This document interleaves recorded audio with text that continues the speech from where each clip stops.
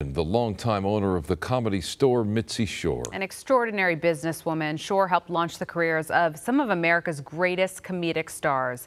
KTLA 5's John Fenolio is live for us in West Hollywood with more on this. Hi, John. Hey, good evening, everyone. You know, the world-famous Comedy Store is usually open 365 days a year, but tonight it has gone dark as the comedy world mourns a legend. Many of the people you see here stopping by to pay their respects and leave flowers for Mitzi Shore. She owned and operated the club since the 1970s, helping to develop the stand-up careers of so many talented comedians. No doubt, her gift to the world, endless laughter.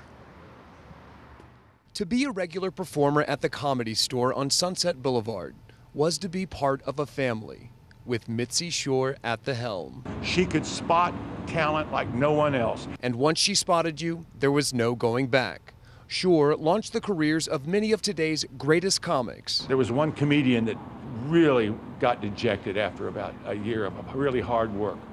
And he was going to go back home to Indianapolis and be the weathercaster again. Gee, let me guess. David Letterman.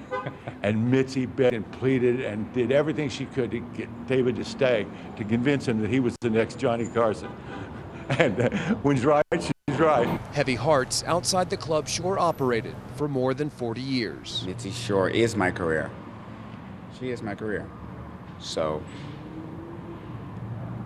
just coming by here, just to see if everybody's okay. They're like a family. The comedy community is a small one. Down the street at the Laugh Factory, she founded Richard Pryor, David Letterman, Jay Leno, Robin Williams, Chris Rock. They all went through Mitzi Shore. Performers dedicated the night to the woman many called their godmother. Mitzi Shore is an icon in the comedy world. Today's a sad day. She's a legend, man, and she's the queen of comedy. We all knew she was the queen of comedy.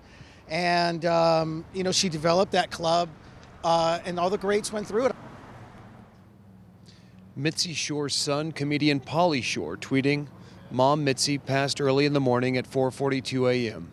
She was 87 years old. My heart lays heavy." We're live in West Hollywood at the Comedy Store.